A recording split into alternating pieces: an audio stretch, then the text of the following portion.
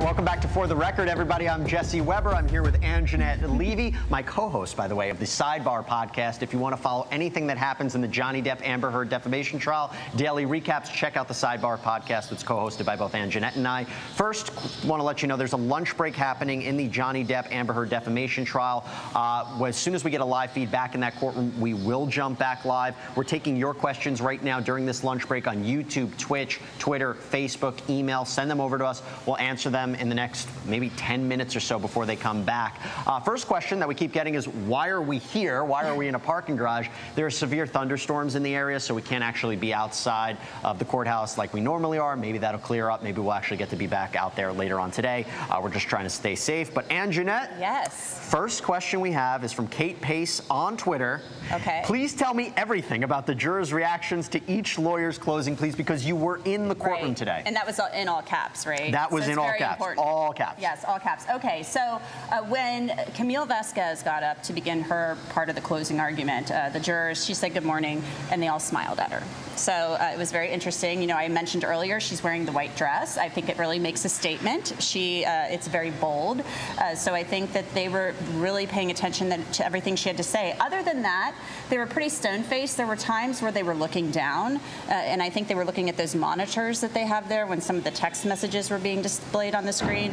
Obviously, we saw the cupboard, the kitchen cupboard, or the kitchen cabinet video again. When that started playing after what we heard from Morgan Tremaine, I don't know if you felt it, but I felt a lot. Not that I ever really had a feeling about it. It was what it was, but it made me look at it a little bit differently, having that information about how it came in and with the copyright and how it was approved within 15 minutes. I don't know. It doesn't change the fact of what we saw in the video, and he didn't know he was being recorded. So it's, you know, that's the way I look at it too. The fact that he didn't, and then it appeared she tried to hide. She put the coffee cup in front. It's like she's trying to obstruct his view so of he the. Wouldn't see it. Yes, that's what I'm saying. Like it seemed even sneakier and even more of a violation. You know, like I know you're engaged. You know, we've all been in relationships, and that's certainly not something I've ever done to any of my partners. Well, hopefully I don't experience it anyway, as you know, as I'm about to get married. I'll talk to your fiance about it. So we're taking your questions right now, but to give you, we're all wondering what's in the mind of the jury. Obviously, they're probably going to be considering these closing arguments the last thing in their mind, the last thing that they hear before they go to deliberate. But you have to also wonder, are they considering Johnny Depp and Amber Heard taking the stand? Give you a sample of this. This is when Johnny Depp was on the stand explaining and responding to the sexual assault allegations. No human being is perfect, certainly not. None of us. But I have never in my life committed sexual battery, physical abuse, all these outlandish, outrageous stories of me committing these things and living with it for 6 years and waiting to be able to bring the truth out. So this is not easy for any of us. I know that. But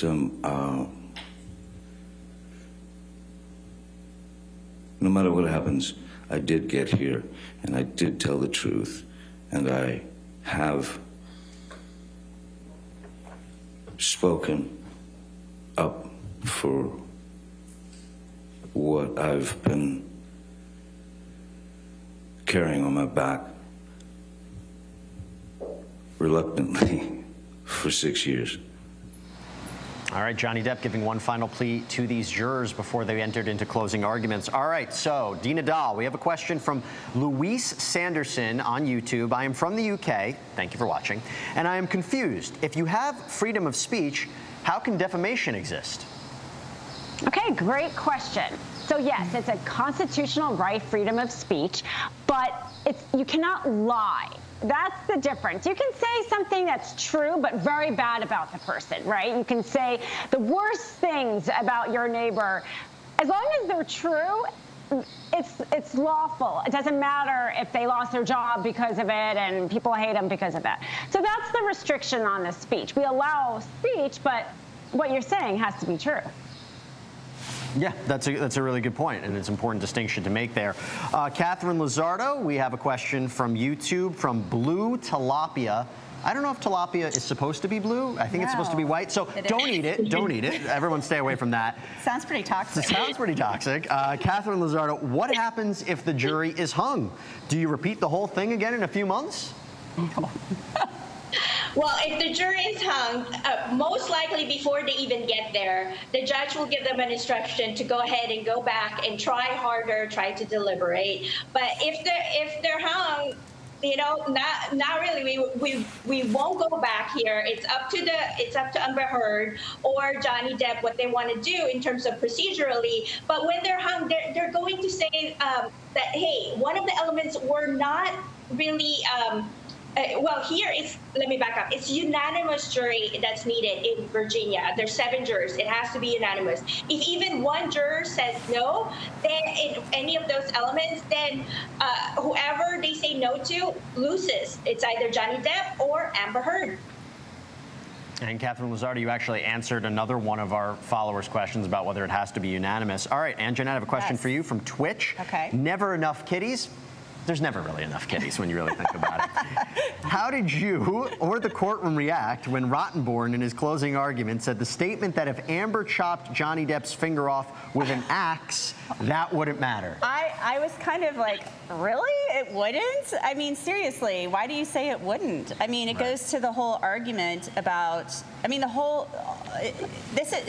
even though this is about defamation, they still have to prove who was the abusive one in this relationship, and who does the jury, they're saying, you know, he's saying this isn't about this and it's not about that, but it kind of is, because if Johnny Depp is truly an abuser, then, you know, he has to prove he's not for his case. And so when he said that, I thought, oh my gosh, yeah, it does matter. So I think everybody's actually been pretty tame today. You know, we've talked about this, how sometimes there have been some amusing moments in this trial, and you have to hold back from laughing because, you know, it's a courtroom, there's decorum.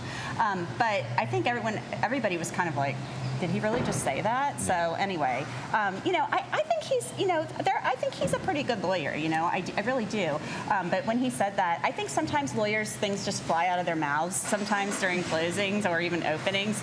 And then during life. Yeah, during life, or like Anjanette, like I'm the queen of sticking my foot in my mouth. But anyway, like, you know, we all say things where we're just like, oh, did I just say that? So maybe he'll go home tonight and think, like, did I really say that? Hopefully not when you're in a closing argument in a $50 million defamation lawsuit, but, you know. $100 million. Which, by the way, it was interesting. She said, we're not even looking for $100 million. We'll get to that in a... That was interesting, don't you think? I don't know why Ghislaine Britterhoff actually said that. Yeah. But, so anyway, first let me tell you, Anjanette, you do have a fan. This is from Robbie Carb 6. Why is Anjanette the best? Love her. You're cool too, Weber. All right. All right. I must say, the humidity is taking a toll on my hair today. It's fine. This is a hot mess. Jesse's super fashionable for the field. What can I say? That's just kind of like here. I always have to wear suits every day. But thank you. You're very sweet. Dina, I have a question for you.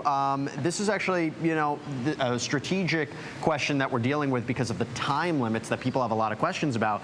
This is from Hello Kitten 1269 on YouTube. Sorry, my name isn't hedgehog related because I do like those names. But what would be the most logical move for Amber's team to really utilize the 6 minutes that they have left? Oh, yeah. That's a great point. I think their best argument is that the statements were not about Johnny Depp. And we saw Rottenberg kind of allude to that this only had to do with how this affected her. And you know what? It's actually a pretty strong argument. There's a reason that she hired a private attorney to try to draft it. There's a reason the ACLU tried to draft it. They all knew a defamation was on the table. So I think that's their strongest argument. I would keep going to that whether or not he was an abuser is not what this is about. It's about the fact that after she accused him of it, she became a public pariah, which is true. She did become a public pariah. Yeah, Anjanette, we have a question from Joanna Gee on YouTube. Can the jurors ask questions in regards to any concerns or doubts that they might have? For example, why does AmberHeard's cut present in nearly all of the photos submitted as evidence? Can that be seen as pictures being a setup? Ooh, that's a good question. And we actually, there are I think there are a couple photos. There may even be one of the bedroom next to the nightstand that has one of those infinitum Nile, I hope I'm pronouncing that properly, I think I am, coffee cups there. So maybe they just had a bunch sitting around the house. I don't know. But the thing that, and I hate to bring this up, but so apparently, and you people on social media brought this to my attention, apparently you can snort cocaine with a tampon applicator. Did you see that sitting there? I also bet you never thought that sentence would come out of your mouth ever in life. There are a lot of things that I've tweeted and never said on television until now, but hey, when in Rome, right? Right. So, but you know, I don't know if I really see Johnny Depp snorting. Is a man going to use is a man going to use a tampon applicator to snort cocaine? Oh, and I have news about you remember the box of cocaine? Yes. So apparently, guys, this is some news. I didn't put it out there because I was trying to get this story. There's this guy named Sterling Assault, and he put it on Instagram. He designed that box. Oh, really? It's for jewelry. It's for an eyeball pendant. You know what's interesting is that people watching the trial, they've been coming out and there's all this stuff coming out, people right? have seen it. Well, I'm forgetting Morgan Knight, who came forward and commented on it. But they said he wanted 15 minutes of fame. Yeah. Well, no, that was the TMZ No, guy. it was both of them, wasn't it? Morgan and they both wanted to be. And then yesterday, Amber called it the Johnny Depp show. That's right. That's right. Exactly right. Okay. All right. So I just got word we can jump live right now. We're going to back to the closing arguments in the Johnny Depp Amber Heard defamation trial. Thank you so much for the questions, everybody.